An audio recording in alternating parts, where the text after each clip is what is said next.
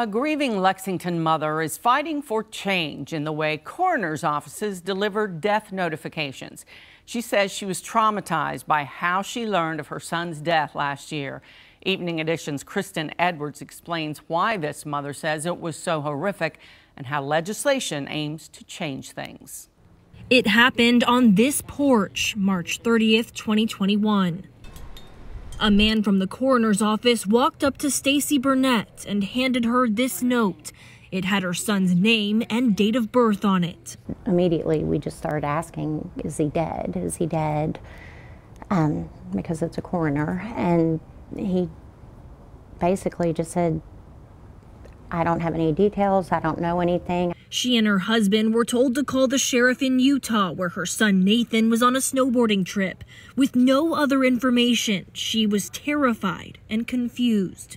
It threw us into shock immediately. I mean, I just started screaming on the front lawn. Soon after, her husband called the sheriff in Utah, and that's when they learned their 18-year-old son was dead. He had crashed into a tree while snowboarding.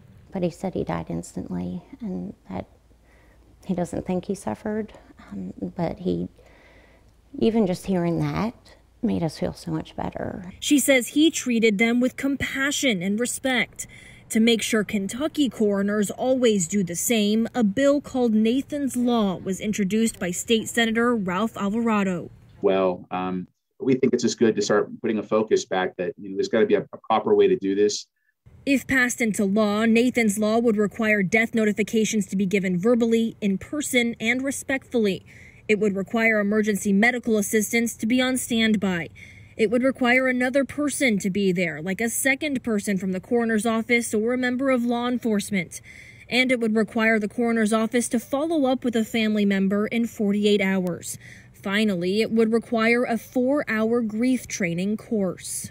Hopefully, in the future coroners will know the importance of delivering a message the right way. If other families can find out something so terrible in a better way, and in a way that's not so cold and disrespectful to the life of the person that had passed away, I'm hoping that it would help them. The bill has been passed unanimously by the Senate. Next, it would need to be passed by the House. In Lexington, Kristen Edwards, Evening Edition.